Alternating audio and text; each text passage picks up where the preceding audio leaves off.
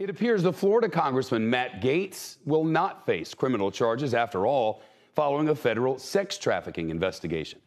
The Washington Post reports prosecutors have recommended against charging the Republican congressman because the conviction is unlikely, in part due to credibility issues with two people described as central witnesses. The Post cites people familiar with the matter. According to their reporting, senior Justice Department officials have not made a final decision, but it's rare for them to reject the advice of their prosecutors. Federal investigators launched the probe back in 2020.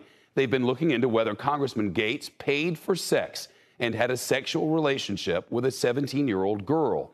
He has repeatedly denied any wrongdoing and says he's never had sex with anybody underage. Shepard Smith here. Thanks for watching CNBC on YouTube.